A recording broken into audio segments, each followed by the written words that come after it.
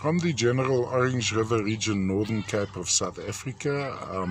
In this case, maybe not so much hematite included quartz, but quartz coated with a layer of a hematite which is oxidized, so lost some of its oxygen. In other words, so turning red to yellow. Actually a very, very pretty piece. I think the top terminations are all intact, so quality-wise it's a pretty good piece. Length-wise we're looking at about 2 inches edge to edge across, maybe just on an inch. Height-wise, maybe just also on an inch. Now, from a display point of view, let me give you a sideways view first of all. So this would be almost a milky quartz with touches of appears to be amethyst inside here. There seem to be a little bit of a purple undertone. So not your typical hematite included quartz. In this case, more hematite coated quartz.